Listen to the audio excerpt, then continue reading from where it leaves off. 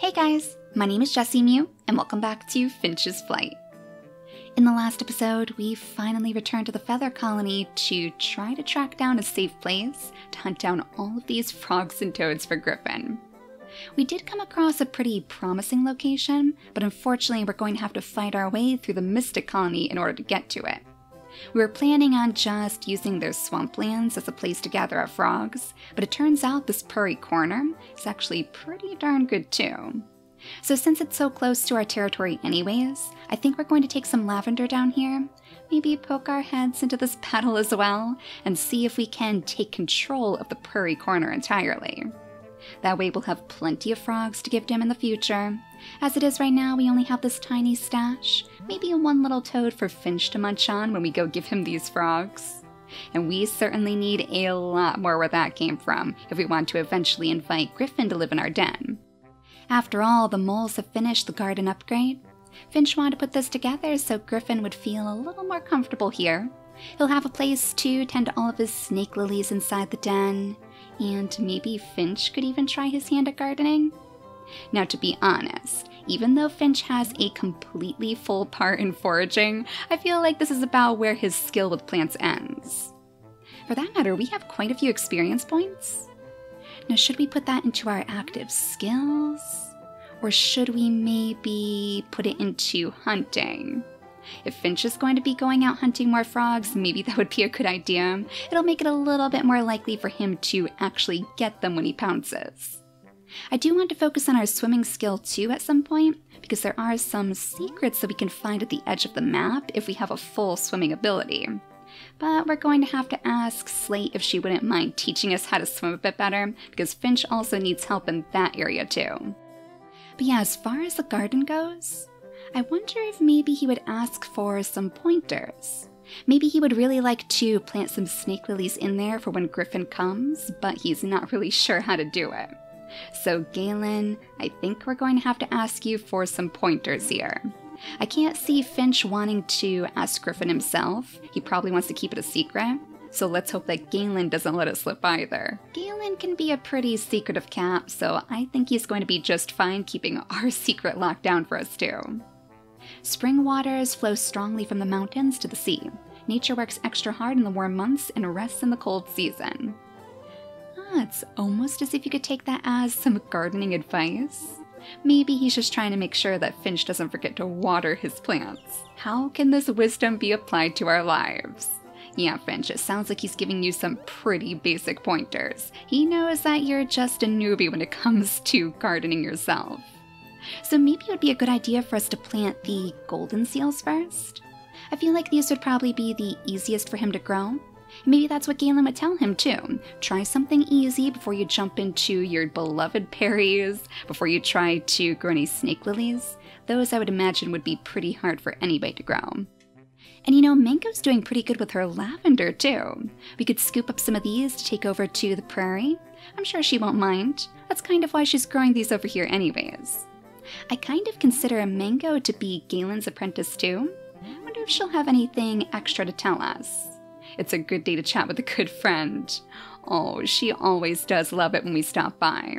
Well, thank you for the lavender, Mango. And we're going to bypass Griffin for the moment, just so we can talk to all of the other cats in the colony first. Then we'll stop by with all of our froggy gifts, of course. That way Finch will have a nice full belly before he leaves. So anything new from Starling today?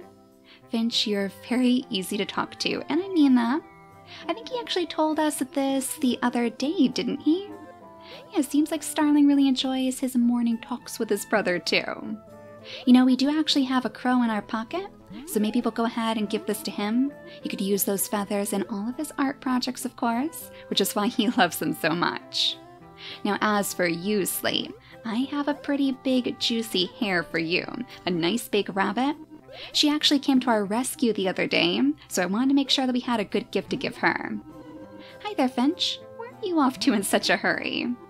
I'm really glad to call you my friend, Finch. You're such a sweetheart, you know. Oh, she told us this the other day, too.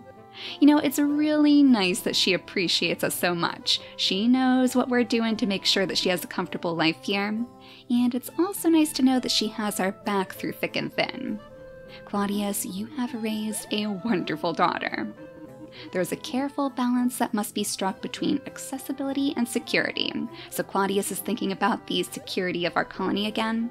And rightfully so too, because I did also notice that the mountain colony seems to be pushing into our territory again. Maybe we ought to take a couple pieces of our lavender up here. I don't like them getting so close to our highlands after all. We'll just spread a little bit of our influence around that area before we go down to the prairie. Now, last but not least, as we stumble over to Griffin's den, starving of course, it's almost as if we've missed breakfast. He's going to be very, very happy to see all of these frogs in our inventory. So here you go, Griffin. 1 frog, 2 frogs, and last but not least, 3 frogs. And it looks like we gained the green heart with him for all of those frogs too, so we are getting a little bit closer to finally winning over his heart. Hey, if I've ever got a scowl on my face or whatever, don't think that it's because of you. I'm always happy to see you. It's just kind of my default setting, you know? Oh, I know, Griffin. People who have those resting like grumpy faces. I guess that fits Griffin to a T. Well, let's go ahead and munch on our frog then. That way Finch will be feeling a little bit better. Then before we leave, let's just see if we can paw around at the garden for a little bit and place some of those golden seals into the ground. We'll have to keep our eyes out for more of these while we're wandering around too. Maybe we could have an entire garden full of golden seals until he gets a little bit more skilled. Let's see if I can remember how to do this as well. Add a new plant, and then it costs 6 golden seals to place one of these in the ground. It works out well though, because these will continue growing all year round, so that means we'll have a way to heal ourselves too once it gets too cold for them to grow outside. I'm sure that Galen would be very, very happy that we're being so proactive, especially in the springtime. We have a long way to go before it gets too cold for any of our herbs to grow, but if we get started now, we are going to have an amazing stockpile once the winter finally comes. Ooh, and licorice roots too. You know, I almost forgot how much Finch loves his licorice roots. When he was a little kitten, he used to make licorice root forts for all of his frogs, all the little frogs that his mother would catch for him. So he's got his eyes out for those as well. Now let's scoot on over to this tile, the Highland Northwest. We'll grab some of those extra herbs, and then I guess we'll spread a couple of our lavenders around here. I don't want to use them all, but we do want to make sure that the mountain colony doesn't have higher influence than us, because that is going to be disastrous. That would leave them quite the opening to charge into our territory, and we have to make sure that we're widening our control if we want to think about kittens in the future. Now off we go, Griffin. We're not going to waste our time with any measly mice. But the black hairs might be another story. If we could grab this for Slate, there we go, easy peasy. She's going to be a very happy kitty indeed. And I'm sure she'll be even more likely to help us out if we need her, so those black hairs are a must. And I mean, if the bunnies are just gonna run into the cliffside, so we might as well scoop them up too. Geez, they are everywhere today. I guess it's just the blessings of springtime. All the bunnies are coming out to scavenge for food, and there is certainly plenty of food for them to eat out here. It must remind Finch of his father as well, because of course Scout loved his bunnies. Penny always had a gift of bunnies for Scout too. Maybe he's even thinking about going to visit his father in the future? I think we still have... Oh, we are so close to having a good enough reputation with the forest colony. I guess it's because we've been away for so long. So if we go into their borders, they might attack us, but all we have to do is offer up one gift to Sarge and they'll be back on our side before long. Now we're in the Prairie West. Yeah, I think it was the Prairie Corner that we wanted to keep under our control. I'm pretty sure that's where all the frogs were located. No, we don't want those mice. We want the big rabbit right here. Oh no, Finch, you scared it away. Well, that one's going to have to go off to a different land then. We're not going to chase it down. Let's go ahead and spread our lavender right here at the Prairie Corner. Let's take the whole thing over entirely. Now creep around for a moment and see if you can find any frogs. There's a squirrel up there that I'm going to scare away for now. Another squirrel here too. Oh, this has to be the place though. Look at all this water. Where could the frogs be hiding? There's one. Oh, right behind the tree. Let's see if we can snag this one up from behind, just so we have something to give to Griffin, something to show for all of our hard work. I guess maybe we'll have to pick off one of the smaller morsels too, just to make sure that Finch has enough energy for this next battle. Or not, clearly the mouse heard me. This is why we really need to increase Finch's hunting skill. It would make it even easier for us to pick off prey on the minimap. Yeah, there's a lot of mice out today. I wonder if it's just because there are no battles out here? It almost seems like the frogs are attracted to battles with how many we saw the day before. Well, go ahead and munch on the mice that you do have, and then I guess it's time for you to sneak into the battle. Ooh, but one more frog for good luck. Here they come, marching from the side of the screen too.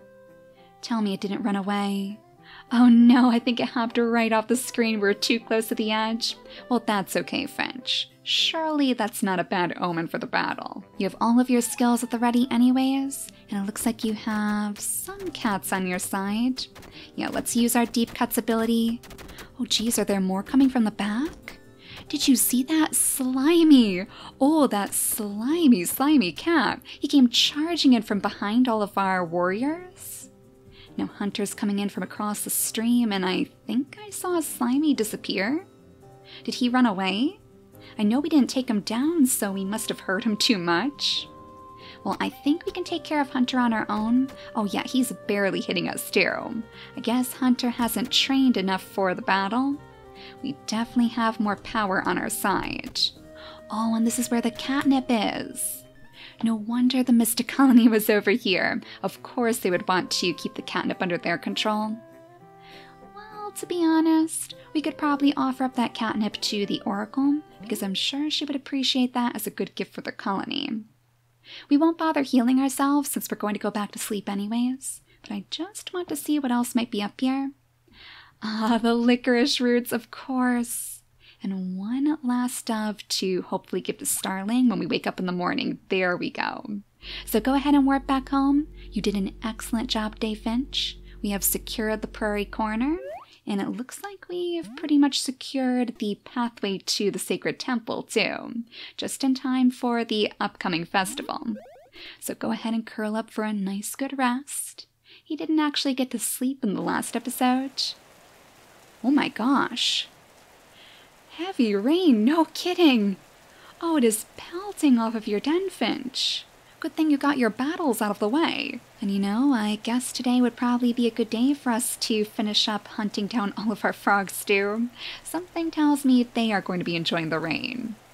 So how's your first golden seal coming along? Hopefully it's growing well.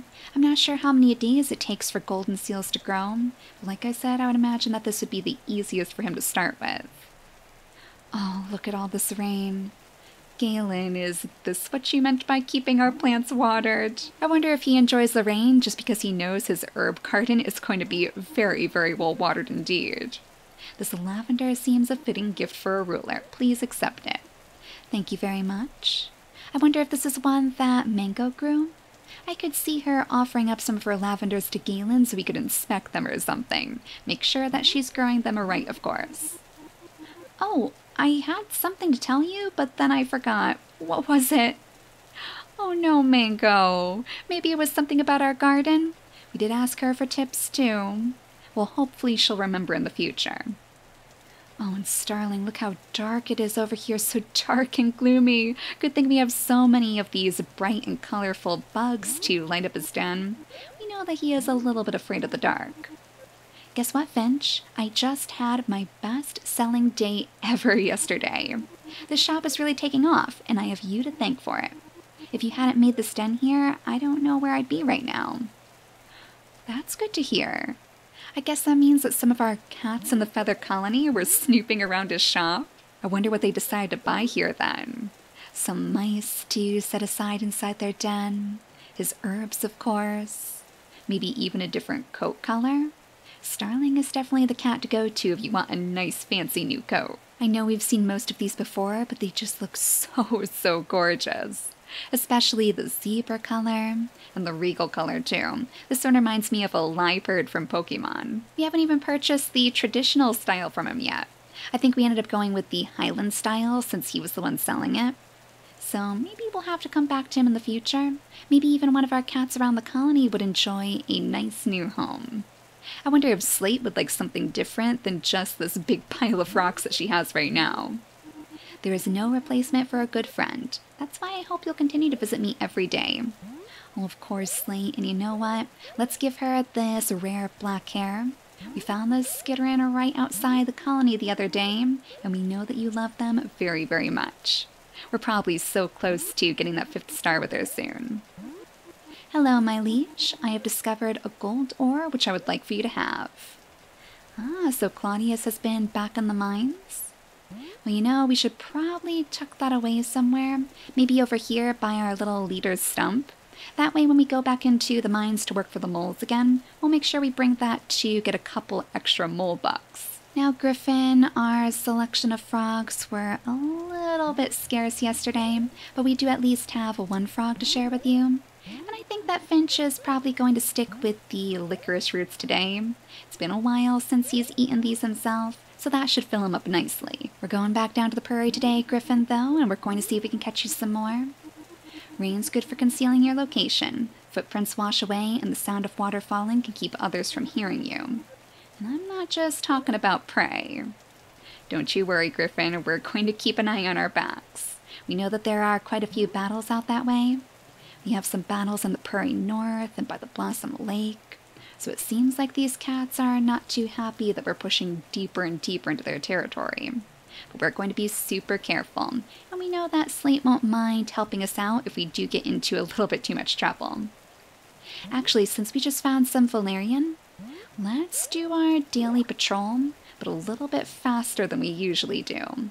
We'll scoot right past all these mice, grab the lavender along the way, and just circle through the territory here.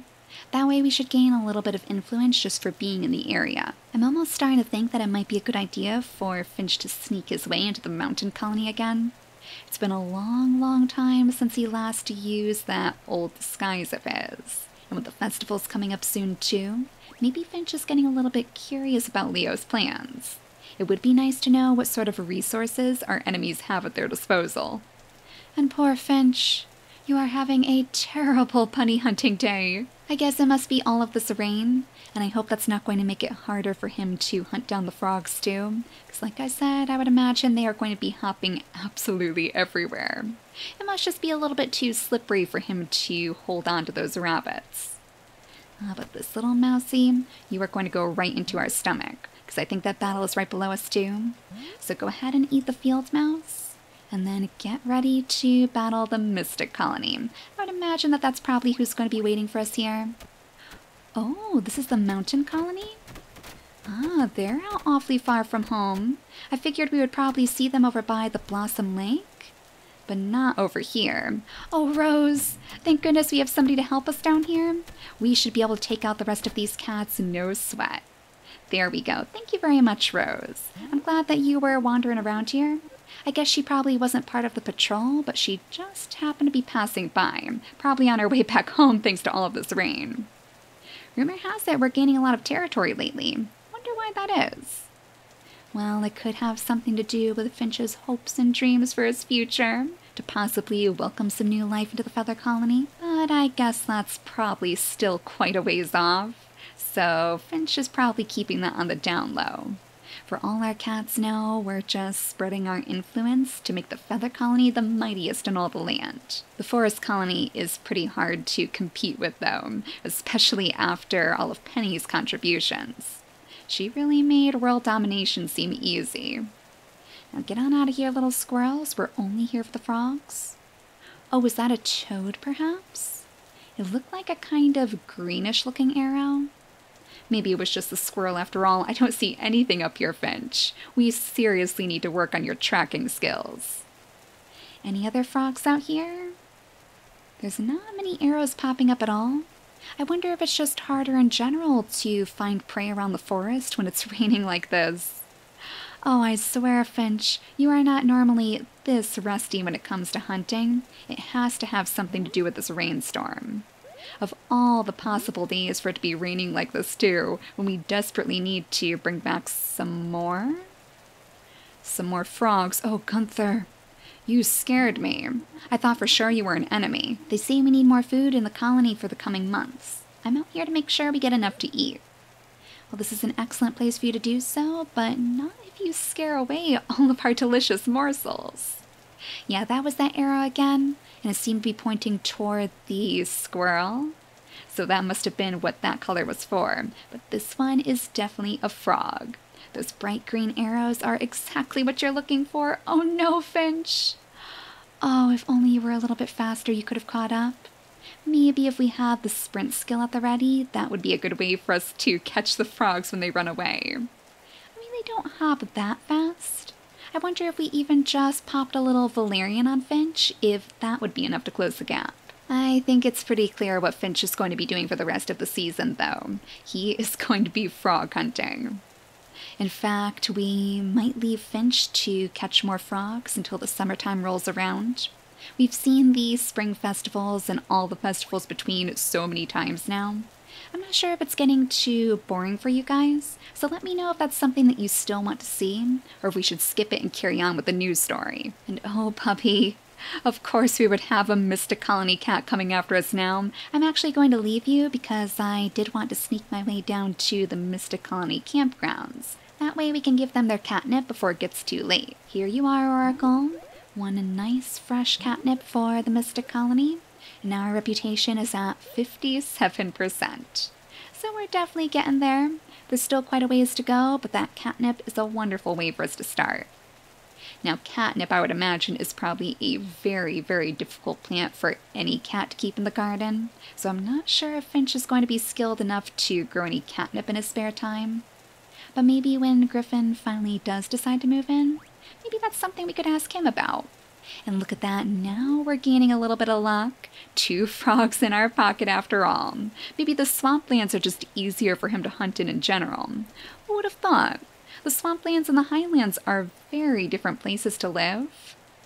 You would think that he'd be more accustomed to hunting closer to his actual home. Well, either way, Finch, 3 frogs now. Griffin is going to be over the moon. And of course, we'll have you scoop up those golden seals too before we pack up and call it a day. One last sweep for any potential frogs, but it looks like that may have been the last one. Yeah, now we just have mice down there, so let's go ahead and warp back home.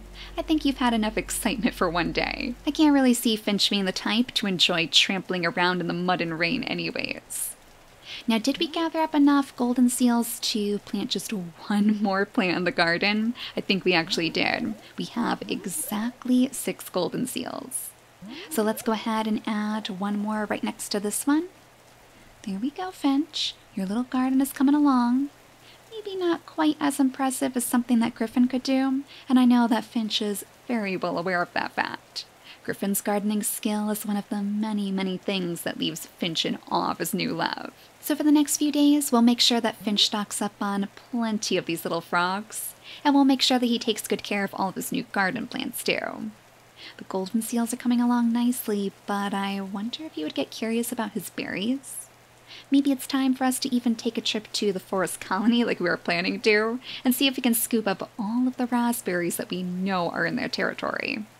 But for now, thank you all so much for watching, and I'll see you all next time. Bye guys!